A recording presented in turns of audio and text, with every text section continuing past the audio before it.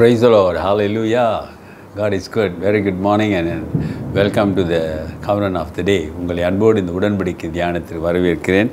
And today is 17th February 2024 and it's a Saturday. கர்த்தர் போதுமானவராக இருப்பார். நன்மையினாலும் கிருபினாலும் உங்களை முடிசூட்டுவார். சரி, இன்றைக்கி நம்ம சாப்டர் 20க்கு போகிறோம். புது சப்ஜெக்டு. போன 19 சப்ஜெக்ட் ரொம்ப சீரியஸ், ரொம்ப விசேஷமாக இருந்தது. அது அதிகாரம் பார்க்குறதுக்கு ரொம்ப இன்ட்ரெஸ்டிங்காக இருந்தது. எனக்கு உங்களுக்கு எப்படி இருந்துச்சு தெரியல. சரி, now we will see chapter 20 verse 9. Okay? And in a window set by a certain young man named Ethicus, who was sinking into a deep sleep. He was overcome by sleep, and as Paul continued speaking, he fell down from the third story and was taken up dead. It's a serious matter.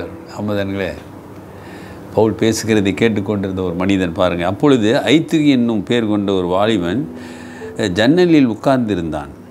Pavul நெடுநேரம் பிரசங்கம் பண்ணி கொண்டிருக்கையில் மிகுந்த தூக்கம் அடைந்து நித்திரை மயக்கத்தினால் சாய்ந்து 3ஆம் மெத்தையிலிருந்து கீழே விழுந்து மரித்தவனாய் எடுக்கப்பட்டான். ஹல்லேலூயா. விடிய பேசுகிறாரு பால். ஜனங்க கேட்டுக்கிட்டு, அதுவும் 3rd ஃப்ளோரில் இருக்காங்க. ஏன்னா பகலில் பேசினா தான் பிரச்சனையாச்சு, கூடுனா தான் பிரச்சனையா. அதனால் ராத்திரியில் கூடுறாங்க பாருங்க. நிறைய பேர் கூடியிருக்காங்க, உட்கார இடம் இல்லை. அதனால தான் ஒருத்தன் ஜன்னலில் உட்காந்துருக்குறான். ஒருவேளை அந்த காலத்தில் நான் ஃபேனா ஏக்கோனா இல்லையே. ஸோ ஜன்னல் வேறு உட்காந்துருக்கேன். ஒருவேளை காற்றுக்காக உட்காந்துருக்கலாம், அல்லது வேடிக்கை பார்க்க உட்காந்துருக்கலாம். வேடிக்கை பார்க்க ஒன்றும் இருக்காது, அதெல்லாம் இருட்டாக இருந்திருக்கும். பட் அது 3வது மாடியில் பவுல் பிரசங்கித்து கொண்டு இருக்கிறார். சீரியஸாக பேசிகிட்டு இருக்கார். ஆனால் இங்கே ஒருத்தர் தூங்குறான், தூக்க மயக்கத்தினால். அது உட்காந்து தூங்கியிருந்தானே பிரச்சனை இல்லை. இன்றைக்கி சர்ச்சில் தூங்குறவங்க நிறைய பேர் இருக்கிறாங்க. அது பிரசங்க சமயத்தில் அப்படியே கண்ணை மூடிக்கிட்டு அப்படியே ஜெபிக்கிற மாதிரி கேட்குற மாதிரி இருப்பாங்க, ஆனால் தூங்குவாங்க. ஆமாதானுங்களே. தூங்குறது வசனத்தை கேட்காதபடி நம் சரீரத்தின் பலகீனங்கள் நமக்கு தடை கொண்டு வரும். அதை ஓவர் கம் பண்ணணுன்னா நம்ம வசனத்தை கவனித்து கேட்கும்போது ஆவியான நமக்குள்ளே கிரியை செய்வார். அந்த அட்டென்ஷனை கொடுப்பார். வசனம் நம்ம வாழ்க்கையில் கிரியை செய்யும். சமோ இஸ் அ யங் மேன், வாலிப பையனை. அவனால் கான்சன்ட்ரேட் பண்ண முடியல. And it's early morning. வேதம் சொல்லுகிறது, அவன் செத்தவனாய் 3வது மாடியிலிருந்து விழுந்து அவனை செத்தவனாய் தூக்கிடு. எப்படி இருக்குங்க ஆராதனை ஒரு விசேஷ ஒரு ஆல் நைட் ப்ரேயரில் பவுல் பேசிகிட்டு இருக்கிற போது இப்படி ஒரு சம்பவம் நடக்குதுன்னா எவ்வளோ ஒரு சேலஞ்சிங்காக இருக்கும். பவுல் என்ன செஞ்சார்னு அடுத்தது நம்ம பார்ப்போம், நாளைக்கு பார்ப்போம்.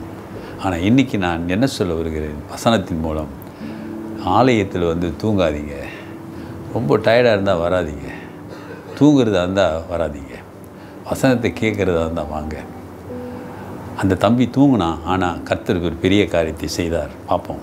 ஆனால் இன்றைக்கு நிலைமை என்ன என்பதை நீ யோசிச்சு பாரு. விசுவாசத்தில் தூங்கி கொண்டிருக்கிறாயா?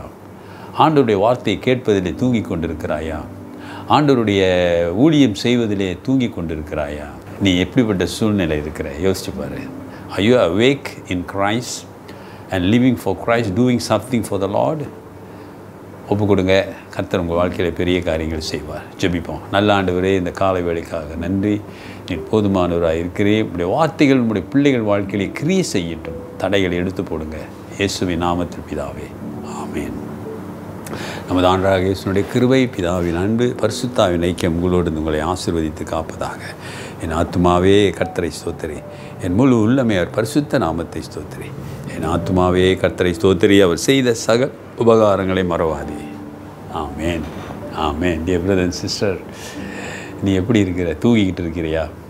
பவுல் சொல்றார், தூங்குகிற நீ விழித்திரு. Come on, get up and shine and build for Lord Jesus Christ. Take care and God bless.